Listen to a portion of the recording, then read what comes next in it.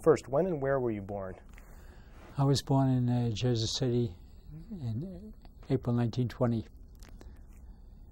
Okay. Can you tell me about about your parents or your siblings growing up?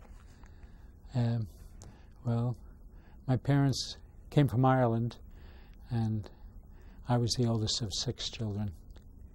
So, and we went to school in St. Paul's Parish, St. Paul's Grammar School in the Greenville section of Jersey City, and then I went to St. Peter's Prep after elementary school. Can you tell me about do you have some recollections of your days at St. Peter's Prep? Yes, we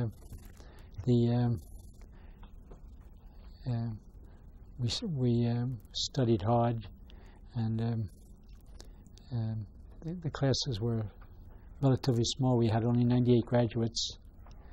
The tuition was only $125 a year, and I used to deliver newspapers. That helped pay the cost of going there. I delivered newspapers while I was in high school. I had a newspaper route. Yeah. Okay, sorry. Who are some of your influential Jesuit teachers there that you remember? Well, there was Father. There was Father. Later Father Thomas Doyle, and then there was Father Lawrence McHugh. They're both deceased now. And then there was some very good lay teachers too, Mr. Arthur Madden and Mr. John Mullen and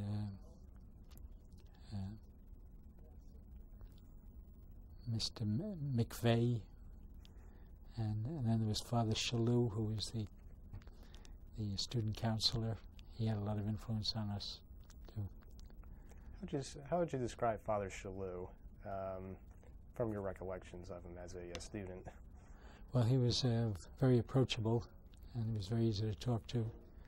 And he was there for a long time after I was there, and he made a great number of friends among the alumni. They all look back to Father Shalou. Yes, he's deceased now too. Yes. How about Mr. McVeigh? Well, I think he was one of a number of young teachers who were going to graduate school at the same time, or law school, but they were still very good teachers, I thought anyway at the time. And I felt I had a good grounding in mathematics from teachers like him. Very good. Would you say mathematics was your #1 subject? Well, it was one of the subjects I liked. We also had Latin and Greek and French and geometry, trigonometry, and also in math, So. And what year did you graduate from St. Peter's Prep? 1937, yes. And after St. Peter's Prep, where did you go to college? After I graduated from St. Peter's Prep, I entered the Society of Jesus that summer after graduation. And there were a number of others who entered with me from St. Peter's Prep also. 4 or 5 other young men entered with me too. And I went to St. Andrew on Hudson, Poughkeepsie, New York, for my novitiate, and what we call the juniorate, which are the equivalent of the first 2 years of college, but we stress very much Latin and Greek and English studies during those 2 years. Do any other, what other studies or outside of the main curriculum for a Jesuit did you have to study? After I finished there? Right. Well, after I finished juniorate, I went to the Philippines. Scholastics, we were called scholastics, seminarians, but we were called Jesuit scholastics. We used to go to the Philippines for 6 years, those who went. 3 years of studying over there, and then 3 years of teaching. And then we were supposed to come back for theology after that to Woodstock. So I went in 1941, just before the war started, in the Second World War. What were some of your interesting teaching experiences in the Philippines? Well, when I was only there a few months when the war came, and the Japanese bombed Manila, even though it was declared an open city, and we were at Novaliches, which was about 10 miles from Manila when in December 8, 1941, when the war came. So there were a number of young Americans there, so we said we better get out of here if the Japanese land anywhere nearby. So we went into Manila, and it was Christmas Day, 1941. There was a lot of bombing going on. We were in this Ateneo grade school. The Jesuit had a grade school in the walled city, and we stayed there that day. And then a week later, the Japanese came into Manila. How'd you get out of Manila? Well, we were in the Philippines during the whole war. Oh yeah, wow. We were under house arrest until July of 1943. Then the Japanese interned us. They allowed Protestant and Catholic missionaries to stay out of the internment camp, but under house arrest until July of 1943, and then we were taken away to the internment camp in 1943. That must have been some experience. Yes. But I was able to do my studies then during the war. Our schools were closed, but we were able to continue our studies. So the food wasn't much, but we managed. So what'd you study to enhance your... Well, what we did, we studied... what Jesuits study 3 years of philosophy before we go out to teach. So I finished my philosophy there during the war. And then I even started theology, which usually would be postponed until after teaching. But I started my theology there, but it didn't go very long before we were interned. And after that, we couldn't study, No. Okay, so 1945, after the war, did you come back to the United States, or? Yeah, we were freed by paratroopers. They jumped on the 11th Airborne Division. They jumped on the camp and freed more than 2,000 Americans, including a lot of women and children. Many of them were weak because of hunger. We were poorly fed. But none of the internees was fatally injured, but they killed all the Japanese guards and got us out of the camp. And then we were sent back to the States then in 1945. So I had no teaching at that time over there. Okay. I had my teaching here at Fordham Prep for 2 years, from 1945 to 1947. Yeah. Okay, so when did you start at St. Peter's College? Well, after after teaching for those 2 years, I went to theology for 4 years at Woodstock College in Maryland, and after I finished my studies there, and what we call tertianship, it's like a third year of novitiate, I went to graduate studies in Belgium, 2 years in Belgium, at the University of Louvain, where I got a doctorate in philosophy. And then after that, I taught for a semester at Fordham, and then in 1955 I went back to the Philippines. And I was there until 1969. Okay, so in that decade, any so thank you, Bill. Thanks, So I was teaching at the Jesuit philosophy. That was young Jesuits, young Filipino and American Jesuits in Cebu. That's the second largest city in the Philippines. I was there for 6 years during those years, and then I was teaching at the Ateneo de Manila University in Manila the last 8 years, so until 1969. You've been all over the world. Wow. Well, Pretty much. yes.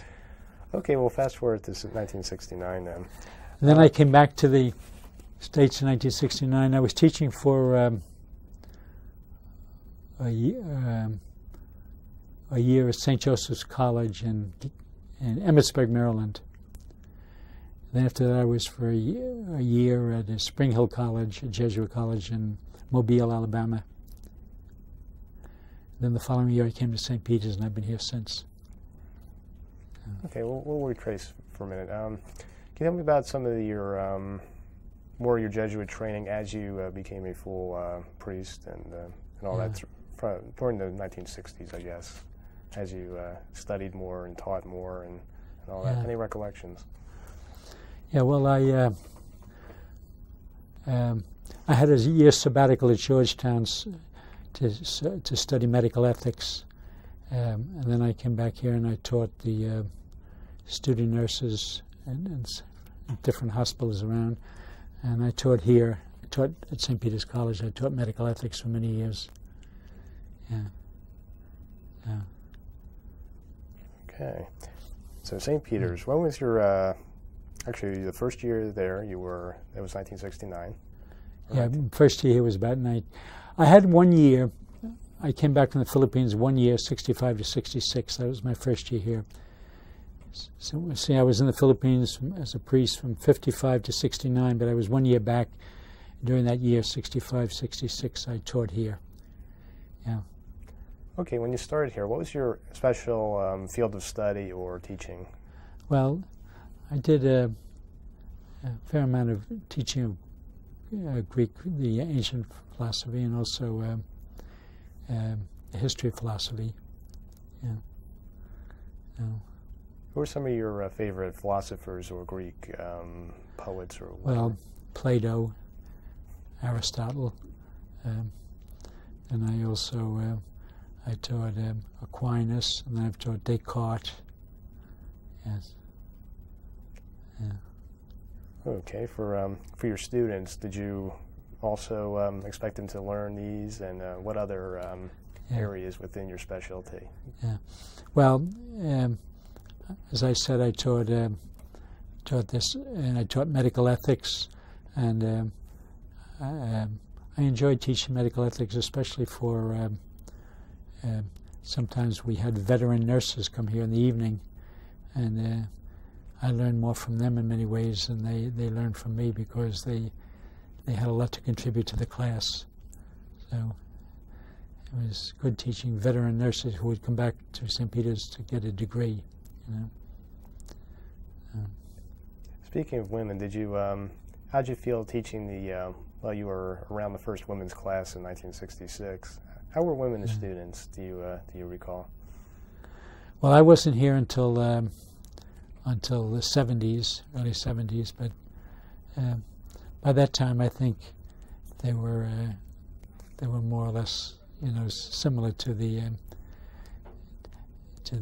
students in intelligence. I think the first female students we got were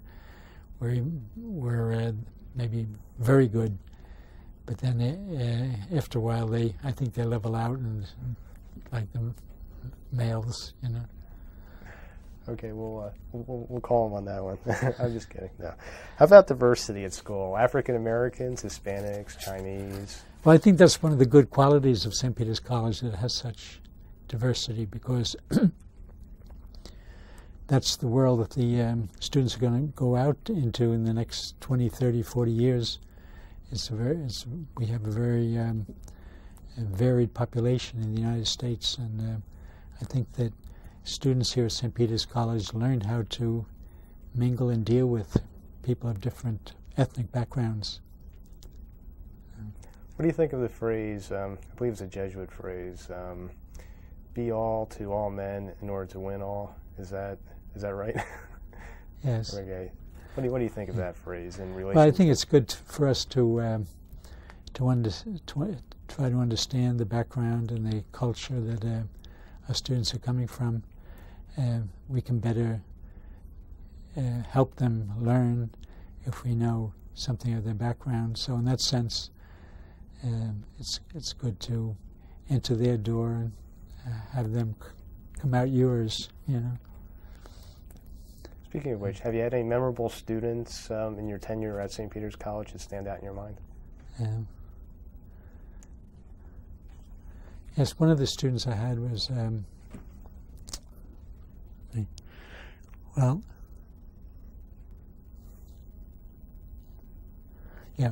was Marilyn Clark, who's quite a good student.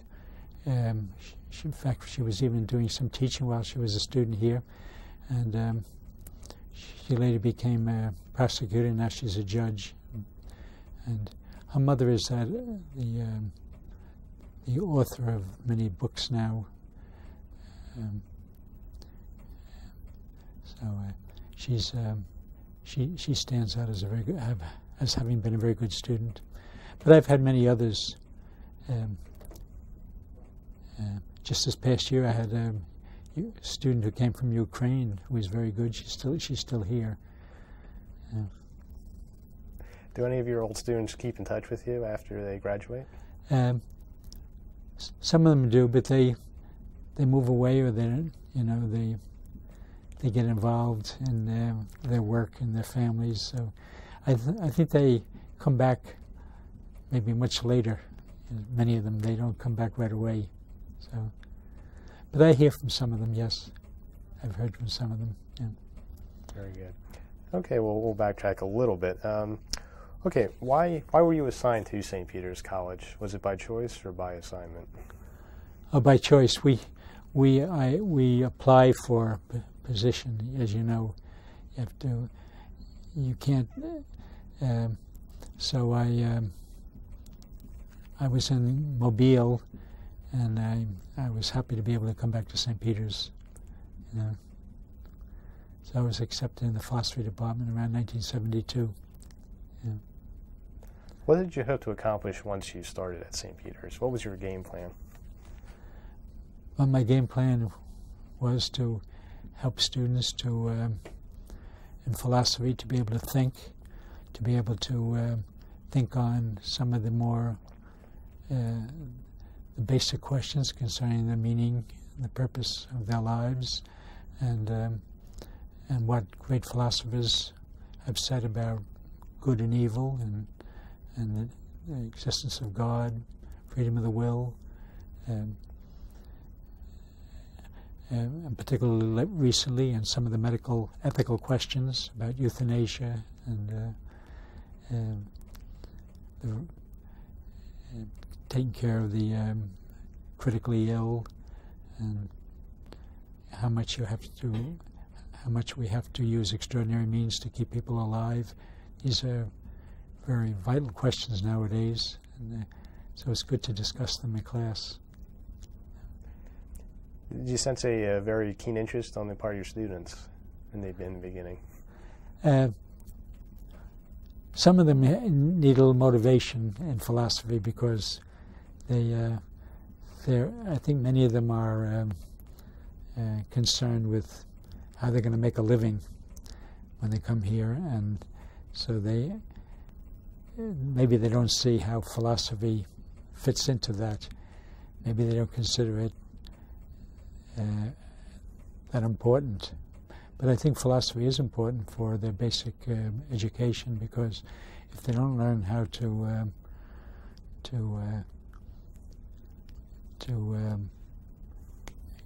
think more deeply on certain issues and to be able to communicate their ideas to others, they won't get very far, you know. Okay, so what were some of your first impressions of the college and the campus once you arrived in Jersey City? Well, my first impression, I suppose, was that I think many of our students are very down to earth. I don't think you can fool them very easily. I think they're concerned about their future and preparing themselves for their future, and they want to learn. Perhaps some of them find studying, they may not be used to regular studying for each day's class, and they have to get used to that. And the competition is probably greater than when they were in grammar school and high school and college.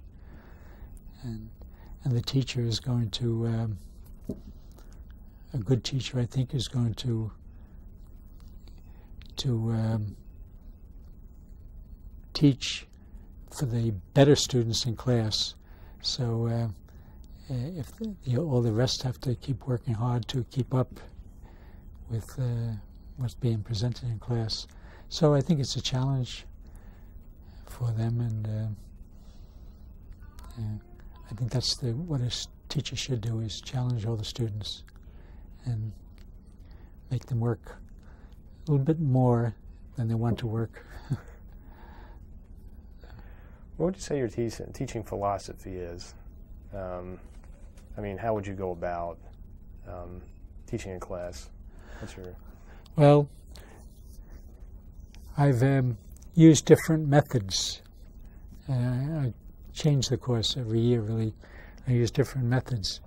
But the ideal way would be to have the students read their philosophers in the original. But sometimes it's quite difficult for them because, first of all, not only is the thought difficult, but even the English, if it's 20 or 30 years old, sometimes they don't understand all the words, or so sometimes I have them read the original, at least selections of the original from different authors, or sometimes we just study what the others have said, these writers have taught, what they have said. So sometimes that's a bit easier if somebody else tells you what Aquinas held or what Aristotle held or what Plato held. But it is better if they can read the original. And even if it's only a small part of Plato or Aristotle, if they can read the original, they get something out of it. So you encouraged students to take Greek or Latin in addition? No, we do it in the translation. There are good translations. Yes. Okay, very good. Yes. I know Latin and Greek are Greek to me, but yes. Okay, so what kind of work schedule did you have during an average day as a teacher, or still do? Well, when I was a full-time teacher, we had 4 sections to teach, so it was an absorbing work, because if you want to keep the students motivated and working, you have to give them occasional quizzes and tests, and because they work harder when they know they're going to be examined on what they've learned. So if you have 4 sections and you give tests, you have a lot of correcting of papers to do, and I think that's one of the hardest jobs of a teacher, is the correcting of papers. Yes. So that took a good bit of time in between classes, as well as preparing for the next class. So what kind of tests do you administer? Mostly essays and... Yes, I'd give maybe one question. I'd give a quiz with maybe one question on the ideas of the author we're reading, and to see whether they understand that author, or ask them to tell me what he's saying on this particular page. So it forces them to be able not only to understand the writer, but also to be able to communicate his ideas to someone else, and that's part of the educational process. Yeah. Very good. Are you okay? Would you like to take a break, or doing good? Doing good so far. All right. Okay. Yeah. Well, we're almost on page 2. Okay, can you tell me some of the class titles you have taught through the years, and which are some of the most memorable of those? Well, I've taught a lot of courses in medical ethics at St. Francis Hospital, St. Mary's Hospital, Holy Name Hospital in Teaneck, mainly student nurses there. But I've also taught it here at St. Peter's College,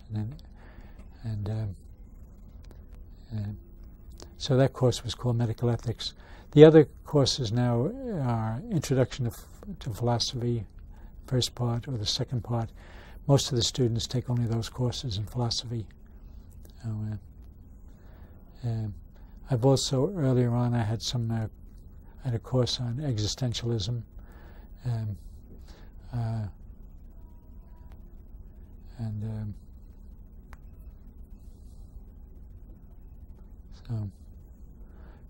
but as I said, my main course in it, over and above the ordinary philosophy courses, was medical ethics. Yes. Very good. Okay, outside of the classroom, have you been involved in different social, school-related activities like clubs and whatnot? I mean, have you been the moderator for different organizations? Yes, I was the moderator for the Knights of Columbus when it was active here at St. Peter's, and chaplain for the Knights of Columbus for a number of years. We no longer, that organization is no longer functioning in the college, but we had some students who were very, very good at it some years ago. What some of your duties entail, and what were some of the aims of the Knights? Well, the Knights of Columbus is a group of laymen, and they're active all through the United States, and they really help Catholic laymen to contribute of their talents and their energy to the work of the church. So, they've also they've also helped to raise money for different needs of the church. But we used to have a clothing drive and food drive, and the Knights also can visit hospitals and visit the sick. So, as chaplain, did you do any other special functions? Now, my main idea was to encourage them and to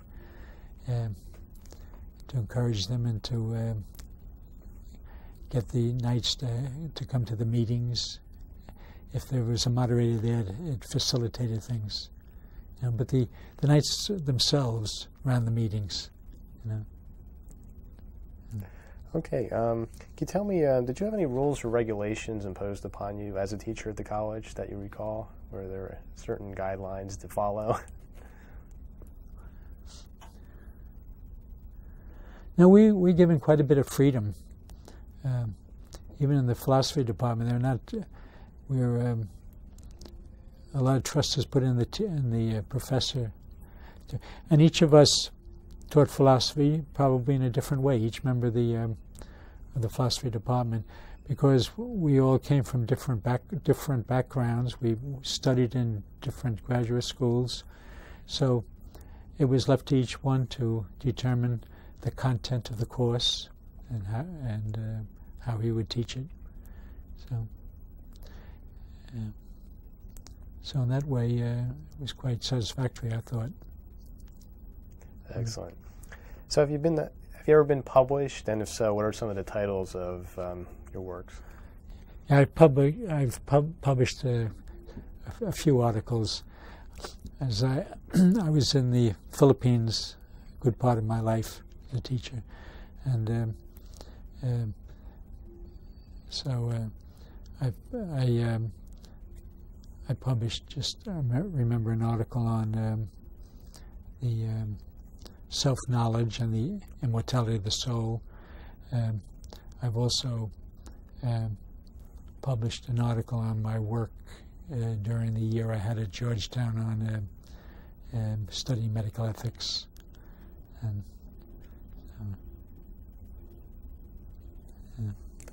okay. Done a number of book reviews. Have you? Any ones that stand out in your mind? Well, I did one book review on by Albert Dundane on Faith in the World, a book which I thought was very influential. He was a professor at Louvain. Yes.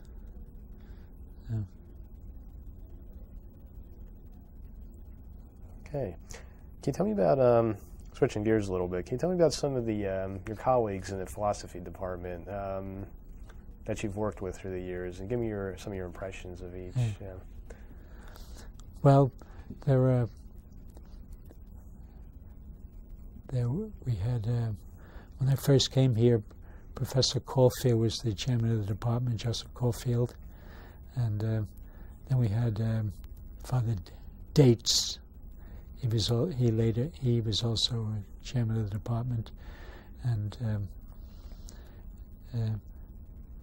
we've had let's see, Father Thomas McGann taught ethics for a number of years, and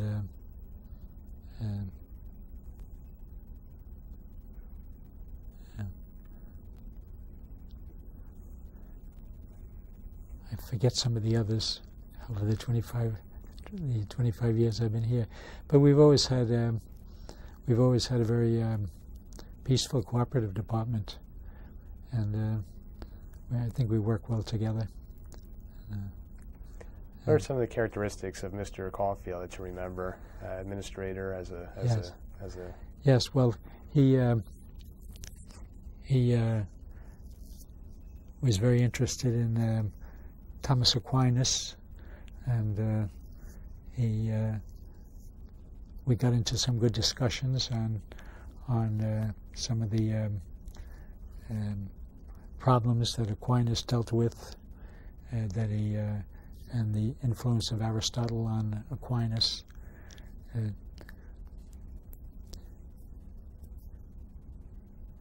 all I can say about him. Yeah. How about Father McGann? Father McGann, he's still living. He's up in our province infirmary now, and he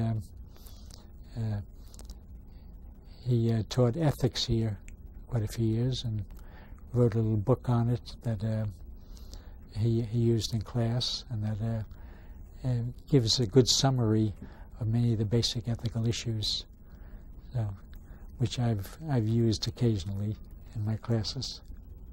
Yeah. And who's the other Jesuit you mentioned, Father? Father Dates. Father Yes. Dates. Yes. Yeah. Any recollections of his? No, I don't remember him all that well. I was here with him only for a few years. He was already getting fairly old when I knew him. Yes. Okay. Okay. We'll see. We'll test your memory on the presidents of the college and your relations with them. Yeah. We'll start with the famous Father Vic.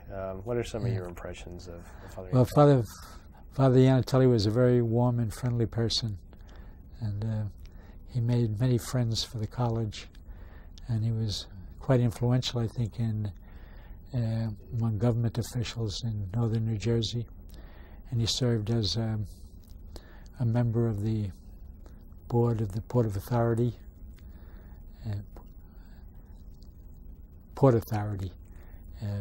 for a good number of years. An unpaid member, but so it showed how highly regarded he was.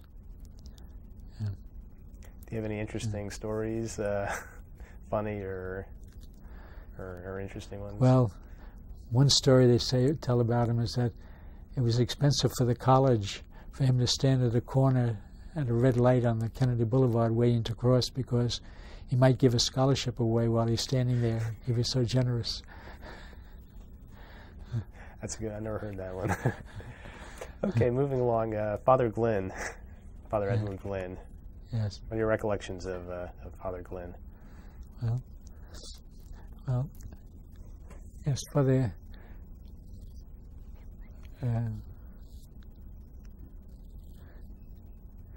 I thought Father Glynn was.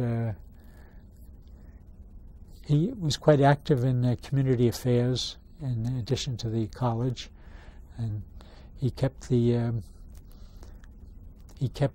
college solvent during his years here at St. Peter's, and he seemed to be at ease in dealing with faculty and student body. I didn't have too much to do with him personally, you know. How about Father Degnan? Father Degnan, Father Degnan really pushed the residence halls, and I think that's done a lot for the college. He had Whalen Hall built, and with Father Degnan, we started to get many more resident students, and I think that's important for the college because if you don't have resident students, you're dependent on only commuters for the college, and that means you have only a very limited number to draw from.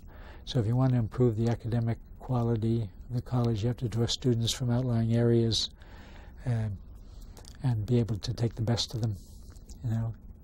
So in that way, hopefully with more resident students, the academic quality of the college should improve.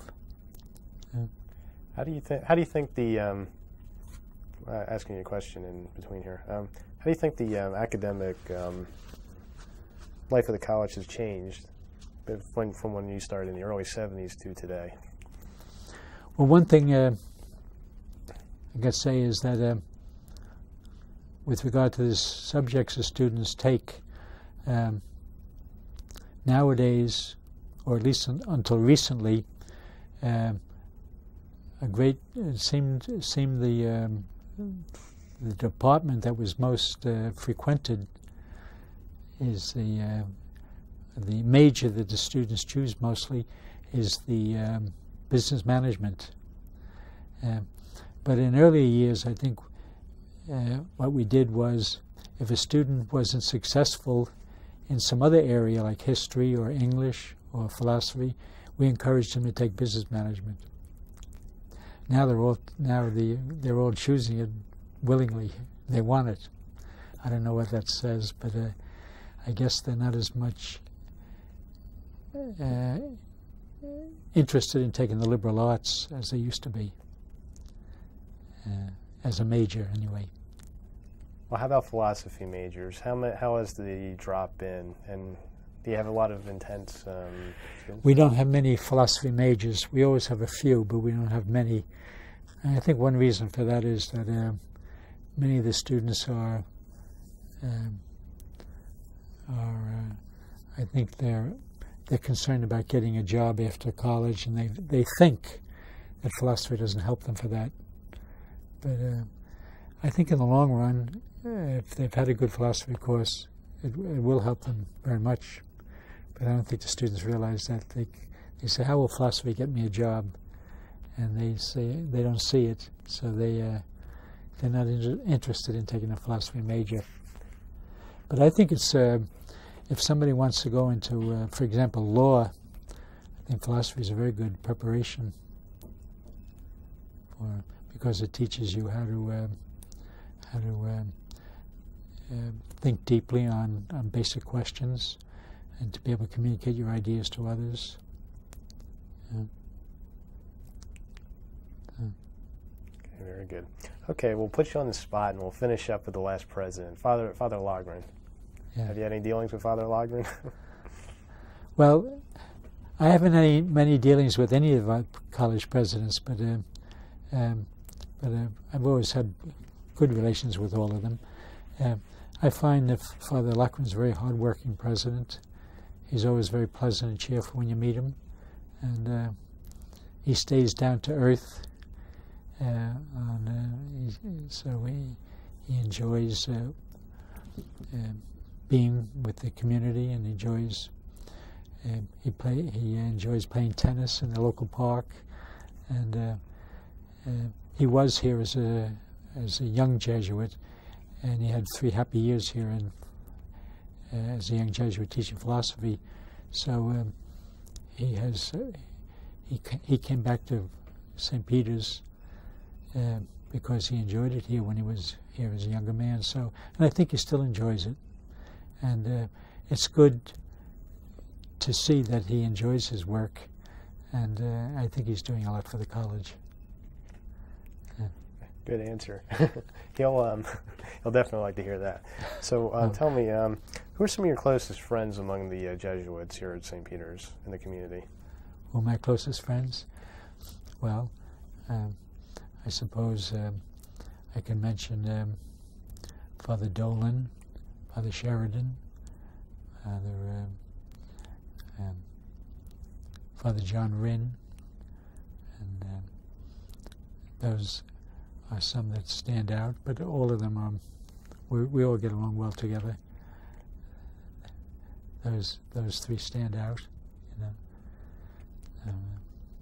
Okay, how about some Jesuits who have served as sort of mentors or inspirational to you? Any that any fellow Jesuits? Well, I had some good teachers going through through my years in high school. I had Father Thomas Doyle, Father McHugh, and then at Woodstock we had some Father McGinley, and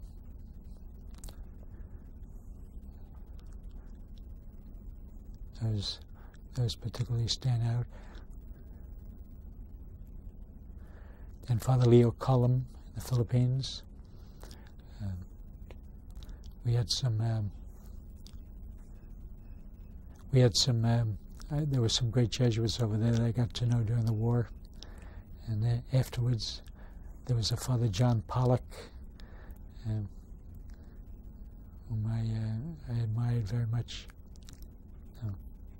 Very good. Okay, can you tell me what impact Jesuit education holds for you as a teacher here at St. Peter's? How do you think the Jesuit experience has benefited St. Peter's? Well, what I think Jesuit education tries to do is to form leaders who, among our young people, and also with a good Christian background, so that their faith and their education help them to get an understanding of themselves and the world they live in, and also that they should have a strong willingness to share in the fight for social justice in the world. And many of them take part in social activities in while they're here in college that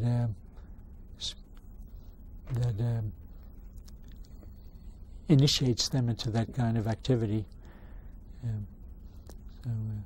They get a good liberal education because we have a good, strong, I think, core curriculum, and that gives them a good training for whatever work they might plan to do in the future. But at the same time, we hope that they have good motivation to contribute, not just to be out for themselves, but to contribute to the community, especially along the lines of social justice. Exactly. Speaking of social justice and religious life, how would you define the religious atmosphere here at St. Peter's? Well, there are plenty of opportunities for the students to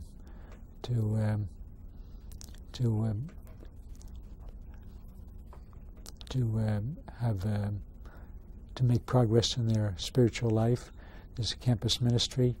We have regular religious observances, and there's a daily masses that they can attend, and they can get counseling. And but I think also the main influence would be in the classroom and the ideas they get in the classroom and the teaching and philosophy and theology. That forms their attitudes and their outlook. So I think over 4 years, under that influence, it can shape their whole mentality. Very good. And how would you describe the level of secular school spirit, or just promotion of the college in general? Okay, yeah. School spirit. The students. How would you describe their Well, I find that the students who come here seem, at least those I know, seem to like it here at St. Peter's. I know some of my own nieces went to other colleges for a couple of years and then came here to St. Peter's, and they liked it here at St. Peter's. Maybe it's because I think one thing, I think they like the faculty here, the teaching, but also I think they felt that it was easy to deal with the students, that they could mingle well with the students. So now, many of our students work part-time, so they can't spend much time around. But on the other hand, in a way, that's an advantage too, because they're serious if they're working, and they're not just fooling around, wasting their time. You know? Exactly. Okay. Moving down. Hold on a second. Okay, can you tell me about some of your commencement exercises? As a Jesuit, you have to probably contribute or participate in them. Do any stand out in your mind? Do any of them stand out in my mind? Not particularly, to be honest. None of them stand out. Did you ever sponsor anybody for an honorary degree? No, I did not. No, I didn't sponsor any. Okay, coming down to the end here. Okay, what's some of the best advice or guidance you gave to some of your students in your observations to the students you have taught?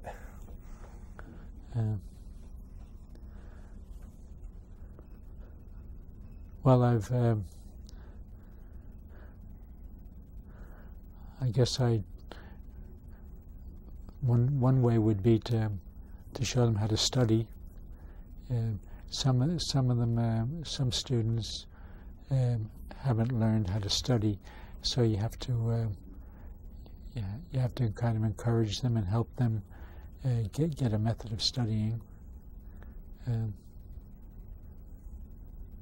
don't know whether that's your question or. Okay, well, actually, let's see. We'll say a student came up to you and they said, "Father Ruane, tell me, give me some guidance for the real world in terms of being Jesuit educated. How would you prepare me for life in everyday life, as it were?" Well, I'd say, as a student, your best preparation right now is to do well in your studies, and also to, if you can, to take part in some of the social activities in the college, because you also have a social education as well as academic. So if you are responsible and live up to your potential as a student, that's a good sign that you're going to do the same after you leave college.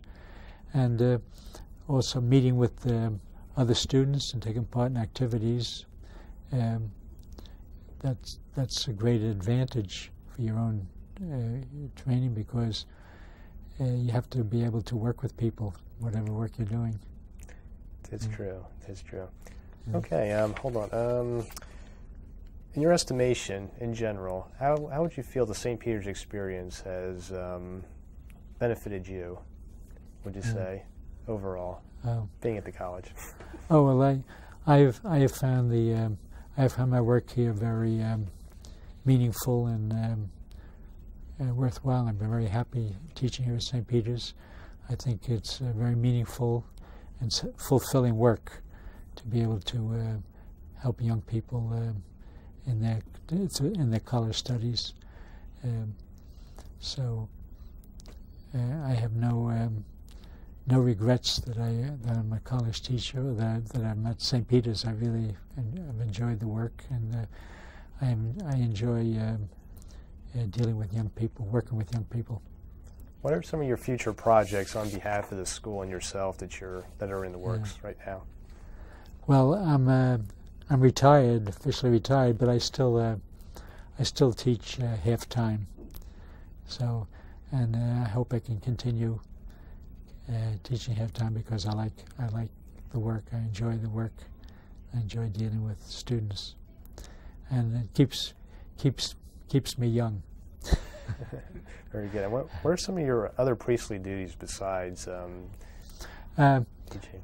I direct retreats. I've been a number of summers I've gone over. I've been in Ireland a number of summers giving retreats. I gave some retreats in the Philippines. I also do pastoral work during the summer. I've been out almost every weekend helping out in different parishes in the neighborhood. I was out in Wyoming earlier in the summer for several weeks, taking the place of a fellow Jesuit who had been here at St. Peter's, Father Cousineau. Yeah. Wyoming's kind of wide open. Not too many Catholics out there. No, but they're nice people. Yeah, there aren't many people. I think there aren't as many people as there are in Hudson and Essex County, in the whole of Wyoming. I was going to say statewide. Wow. There aren't. There are about 500,000 people there, but there's still many beautiful spots in Wyoming. Yeah. Okay, the last question I have is, we'll put you in the role of promotions director of St. Peter's. You tell somebody who might be watching this video why they should attend St. Peter's and how they will benefit by it. Yeah.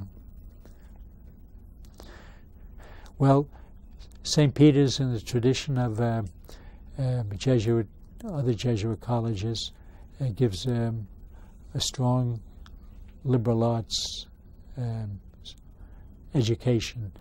No matter what your major is, you will also take courses in history, English, science, mathematics, languages, theology, philosophy, and this gives you a background that helps you to become an educated person.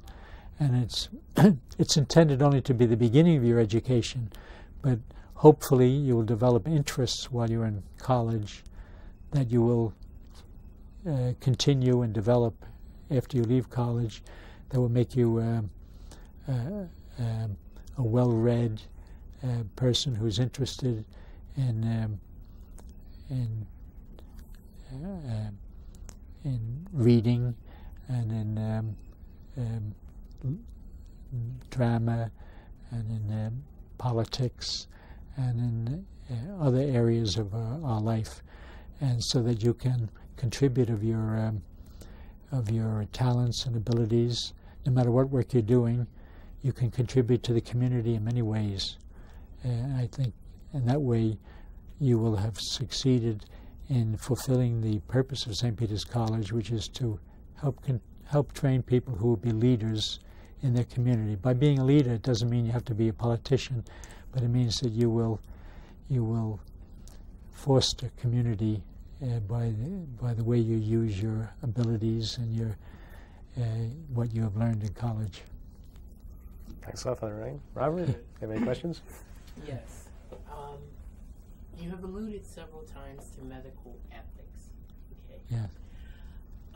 I would be very interested to hear your views on the recent controversy of cloning and how that could play a part in the medical field later.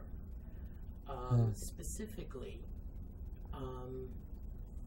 if we do clone a human being, under what religious statute are we upheld as human beings? Well, what cloning is that you create another person who's the exact replica of a person already existing, and what it does what cloning does then, it deprives the person of his uniqueness. As it is, we are all unique. So to be cloned means you're like a chip off the old block, or you're just like somebody else. You're not really you're not really unique. And why should we clone persons? If it's just to use them for other things, that's not in accordance with the dignity of a person. No person should be created to be used by others. So to create a person, to create a clone, just for example to get, as I've heard, to get bodily organs, is to make a person a means for somebody else. And I don't think we should do that. Have a soul? Is it possible that a copy would have a soul? Oh yes. If we cloned a human being, he would be a human being. But I think we would be depriving a person of his uniqueness. And also,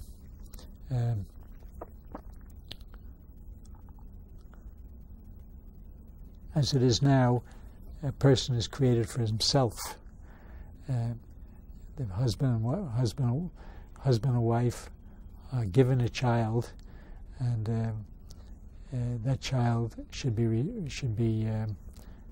respected and loved for what it is in itself, and not just as identical with someone else. How will you prepare your students for this new millennium that's coming? These questions are obviously going to come back again. Yeah.